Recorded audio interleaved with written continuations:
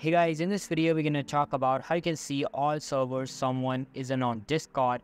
But before we begin, make sure to hit that subscribe button down below. It really helps me out. Alright guys, so first of all, open up your Discord application on PC and make sure you're logged in with your own account. And after logging in, you'll be brought to the account's main page. And at the left side, your servers list will be present. The first trick is a bit of a long shot, but it works fine. What you need to do is just join a great number of servers that you think your friend or a specific person is in, and after that open up the person's profile.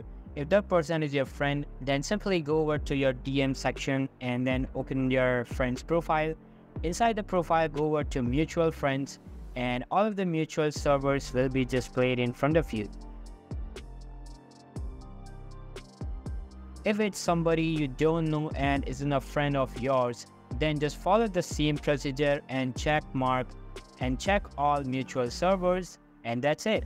This is how you can see all servers someone is in on Discord. So that's all for today's video. Hope you liked the video. I'll be waiting in the next one. See you soon. Bye.